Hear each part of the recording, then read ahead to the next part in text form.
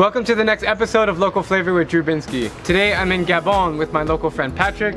And I'm gonna take you around Libreville with my bike. Let's do it, bro.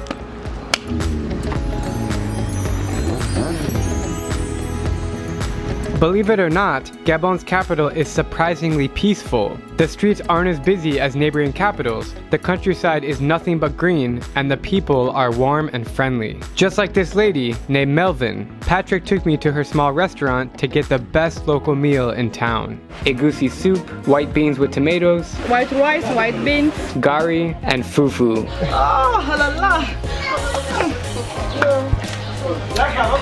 Good?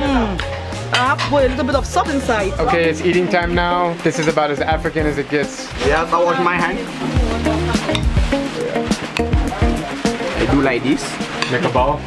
Yeah. Very good.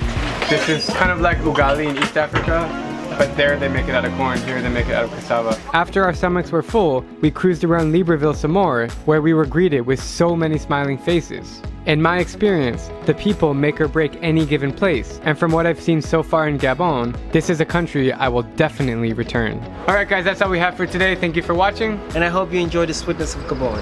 Ciao. Special thanks to Allianz Global Assistance for sponsoring this video.